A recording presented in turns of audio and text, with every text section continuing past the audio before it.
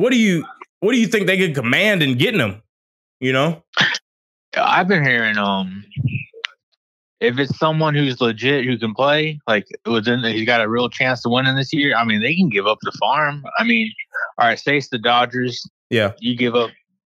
All right, here's the Dodgers trade. If Rob's still listening, you get their number 3 prospect, Bush.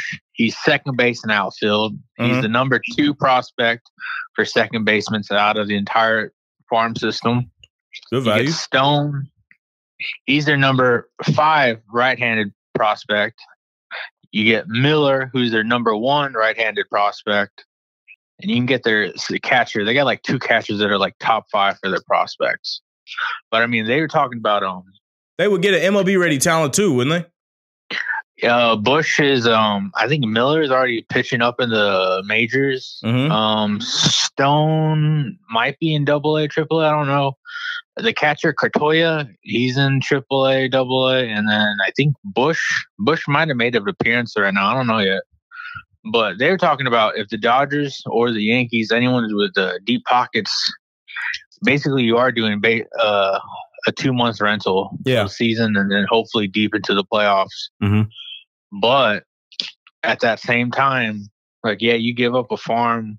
However, you get a head start. Like, yeah, they said Ohtani don't want to talk about no trade, like no contract negotiations. But I mean, dude, they're going to give him 10 years.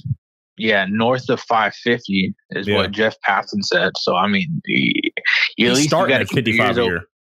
He's starting 60. I don't even. Who's the top price? Is it Soto right now? I want to say Soto. Yeah, it's 5 to 10 more than Soto because he can pitch. Right. And that's what I mean.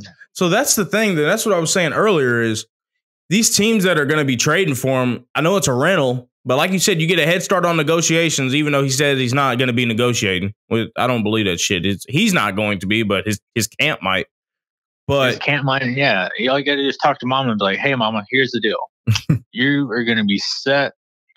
You can buy Kyoto. You can buy Okinawa with all this money. Guess what? You want your own slice of Japan, you got it.